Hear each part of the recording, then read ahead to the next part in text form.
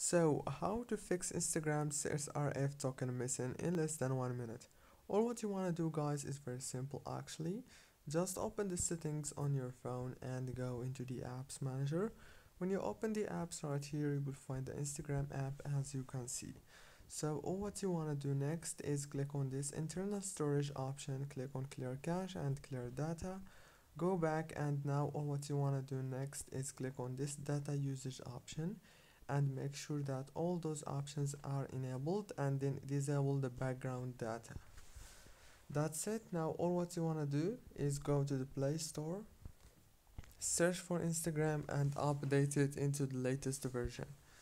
That's it, guys, for today's tutorial. Don't forget to like and subscribe, and thank you so much for watching this video until the very end. See you later, and thank you so much.